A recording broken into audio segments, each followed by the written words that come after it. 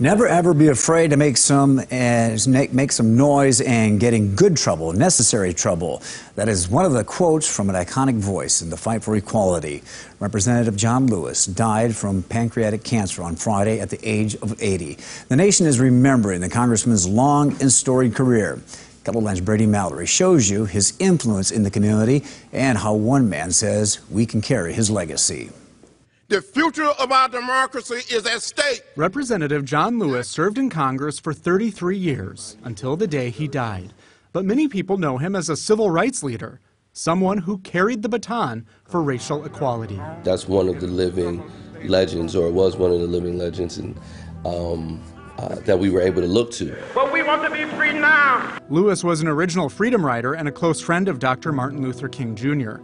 Lewis was best known for leading 600 protesters in the 1965 Bloody Sunday March across the Edmund Pettus Bridge in Selma, Alabama.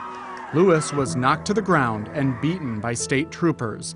Televised images forced the country's attention on racial oppression. When I think about Selma, I mean, honestly, it's hard for me not to think about it and be emotional because South Dakota African American History Museum board member Vani Hariri says Lewis's civil rights work and voting rights legislation directly affect people of color living today.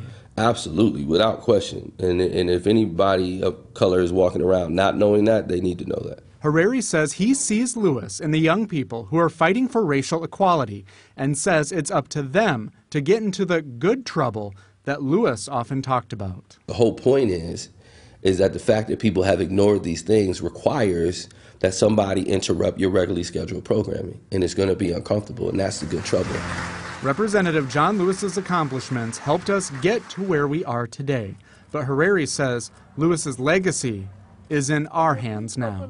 We want to be able to launch where they land. And so I don't want to go through the same thing that he went through. I want to be able to take the baton from what he did and move it forward so that his legacy could be done honor. Brady Mallory, KELOLAND News. Lewis was arrested more than 40 times protesting segregation.